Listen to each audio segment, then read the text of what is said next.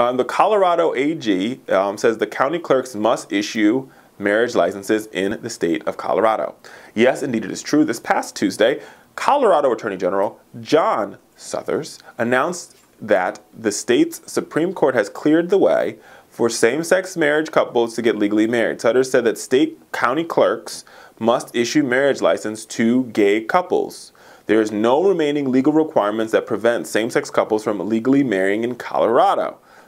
Thus, all 64 county clerks are legally required to issue licenses to same-sex couples who request them.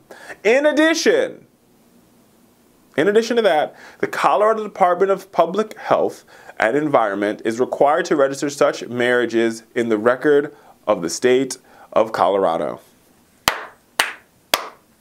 Bravo! Bravo! Finally, America. Justice. Finally, America. Life, liberty, and the pursuit of happiness for a group of people who have been demonized. A group of people that have been pushed to put, people who have, they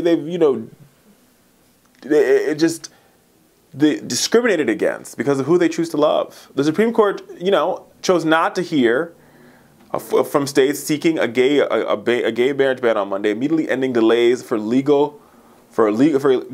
gay marriage in Indiana, Oklahoma, Utah, Virginia, Wisconsin. The court's inaction also, this is for the Supreme Court's inaction, also cleared the way for couples in Kansas, North Carolina, South Carolina, West Virginia, Wyoming, and Colorado to get married. That means there's going to be 30 states now where it is okay, 1, to be gay and 2, to be married.